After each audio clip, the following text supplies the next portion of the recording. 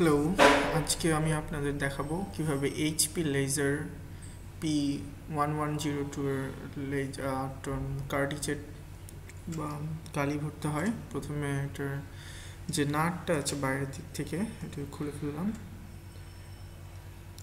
অন্যদিকে আরেকটি নাট আছে, সেটা খুলে ফেললাম।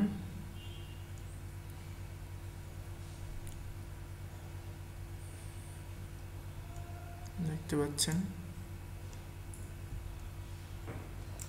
দেখি দুইটি নাট ব্যবহার করা হয়েছে, দুইটি খুলতে হবে।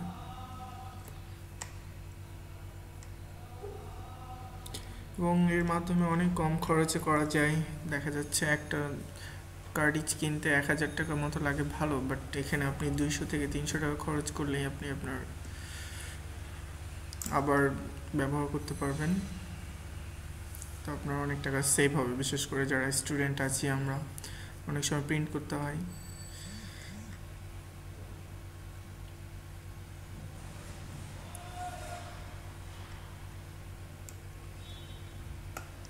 মোট কথা সবগুলো স্ক্রু খুলে ফেলতে হবে। এরপরে যে বাইরের থেকে যে একটা প্লাস্টিক ইয়ে আছে যেটাকে ওটার সাথে ধরে রাখে, এটার দুইটা পার্ট আছে আর কি কার্ট্রিজটার। এই অংশটা ধরে রাখে, জাস্ট একটু হালকা নড়াচড়া করলে এটা খুলে আসবে। দেখতে পাচ্ছেন ড্রাম যে খুলে আসলো। এটার একদিকে আছে কালি আর একদিকে ম্যাগনেট রোলার, এগুলো আলাদা করে নিতে হবে।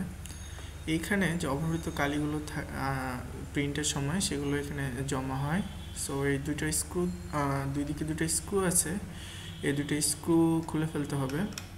খুলে ফেললে এর ভিতরে অনেক জমে থাকা কালি সেগুলো আর কি বের করা যাবে। তো প্রথমে আমি এটাই করব।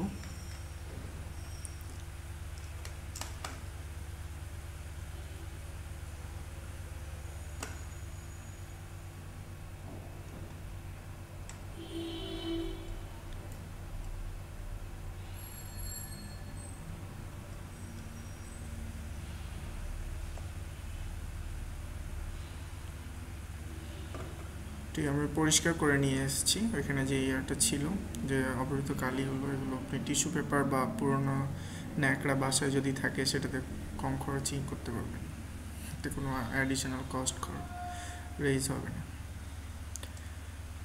এরপরে আবার যেভাবে ছিল ওভাবে রিপ্লেস করে দিলাম। অ্যান্ড স্ক্রুগুলো ঠিক মতো আটকে দিতে হবে যাতে কোনো ভুল না হয় বা অবহিত কোনো জায়গা ফাঁকা না থাকে।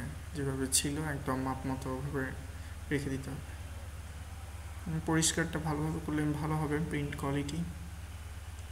এখানে উল্লেখ্য যে ভালো মানের কালি ব্যবহার করলে আপনার প্রিন্টারটি আগের মতোই ফাংশন করবে, নয়তো দেখা যাচ্ছে প্রিন্টারের কালি ফটোকপির মতো বের হবে। পর আমি একটি কালির আরেকটি যে ড্রাম ছিল সেটিতে, যে ওখানে একটা অপশন জায়গা দেখতে পারবেন কালি রাখার, সেখানে laser print toner auto refill আমি ইউজ করতেছি। এটা আপনি নীলক্ষেতে গেলে পাবেন, নীলক্ষেতে অনেক যারা প্রিন্টারের সামগ্রী বিক্রি করে ওখানে পাবেন, বিভিন্ন কোয়ালিটির আছে। তো আমি রেকমেন্ড করব সবচেয়ে ভালোটাই কেনার জন্য। 200 টাকা থেকে 250 টাকা মতো খরচ হতে পারে। আমি যেটা কিনেছি এটা একটু কম দামের, 150 টাকা দাম। যাই হোক, কাজ চলা নিয়ে কথা আর কি। এটি একদম ভর্তি করে দিতে হবে, মাঝে মধ্যে দুই টোনারটি ধরে একটু ঝাঁকুনি দিলে কালিটা সমানভাবে সব দিকে ছড়িয়ে পড়বে। এই সময় অবশ্য ফ্যান বন্ধ রাখবেন, নাহলে সব কালি উড়ে যেতে পারে। এরপর যে অপশনগুলো ছিল সেগুলো দিয়ে কালি যেখানে যেটা ছিল ওটা ওখানে সেট করে দিতে হবে। এগুলো অবশ্যই পরিষ্কার করে নিতে হবে। কালি ড্রামের সাথে ম্যাচ করা হয়ে গেলে তারপর ঠিক হয়ে যাবে।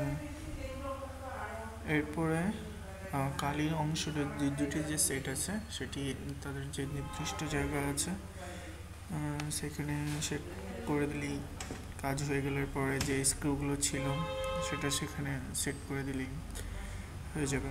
প্রথমবার হয়তো একটু খেয়াল রাখতে হবে কোন পার্টসটা কোথা থেকে খোলা হচ্ছে, নয়তো পরে আবার ঝামেলা হবে।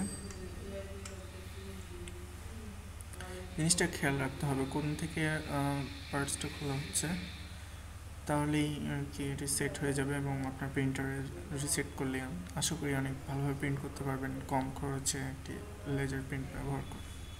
ধন্যবাদ সবাইকে।